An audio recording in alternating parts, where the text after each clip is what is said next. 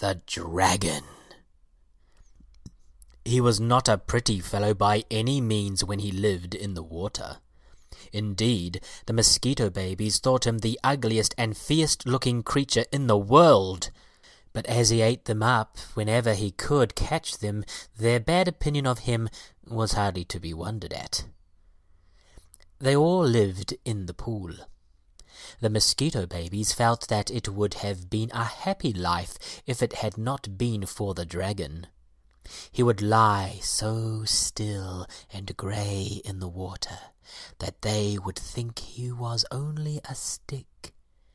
But as they came near, his horrid mask would open, and out would shoot his cruel jaws.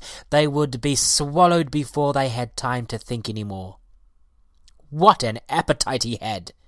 It seemed as if all the mosquito babies in the pool would never satisfy him. But one day his appetite failed. "I feel quite queer," he said. "I will go up into the air."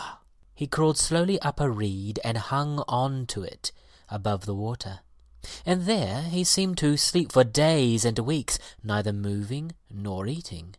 The mosquito babies could have a good time now, if there were any left. As he hung there, his skin grew strangely hard and dry and shrunken, as if it were becoming a lifeless case.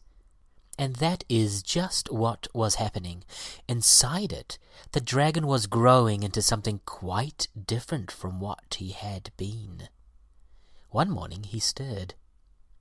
"How close and dark it is in here," he said. "I must go out." He put his head against the end of the case and pushed hard. Crack went the dry skin, and out popped his head. "This is tiring work," he said. He stopped to rest and to grow used to the strong light. So he began again. He pushed and pushed till the opening grew wide enough for his body. Then he crawled slowly out and stood on top of his old skin. He felt strange and damp and chilly at first, but the sun was delightfully warm, and so he stood still to be dried and comforted. "How changed I am," he thought. Indeed, the change was wonderful. The flabby grey body and the ugly mask and claws were gone. In their places he had a long, slender body, barred with black and gold, a shapely head with 2 big bronze-green eyes and delicate feelers, and 6 supple, finely jointed legs. And he had wings!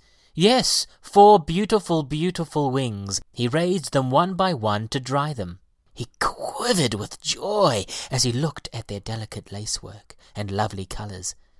"How fine they are, and how glorious it will be to fly," he thought.